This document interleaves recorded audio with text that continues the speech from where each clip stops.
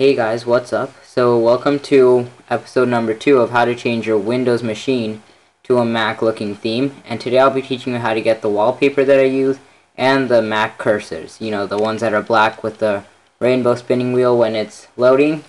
So let's start off with the wallpaper first. You want to go to Google and you want to type in Aurora Leopard. It should be on the first page and I use this one. The link will be on the side, so you can just click on that and wait for that to load up. It's a pretty big wallpaper, so it should fit most screens. And once that's done, you want to right click on it and click Set as Desktop Background. Just click on that and click OK. And there you have it. You have the normal wallpaper that I use in most of my videos. And the second thing that you want to do today is we're going to change the cursor look. So the link will be in the sidebar, and I've uploaded these cursors myself. As usual, just click download file. It's 311 kilobytes, and just click download.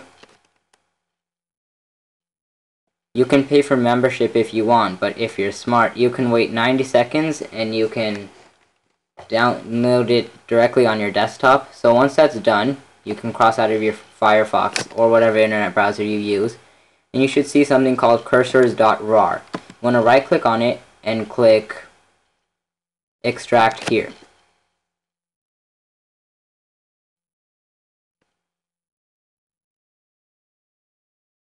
Okay, so once that's done, you should see an extracted folder, and you should just double click on that, seeing that you have all the cursors that you need.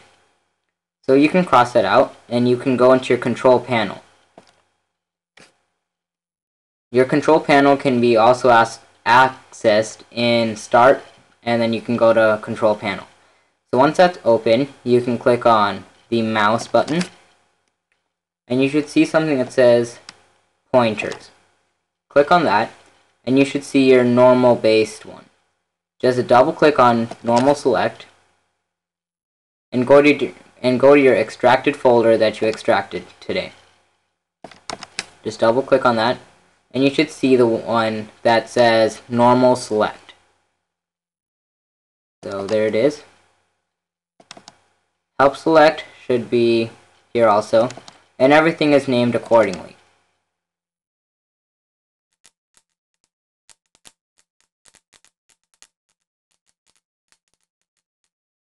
Okay, so once you've had everything selected, you want to click Apply. And there you have it. You have the black cursor, and everything should be working just fine. So this is how you do it, and if you guys like this, stay tuned and stay subscribed, and I'll see you in the next video. Bye.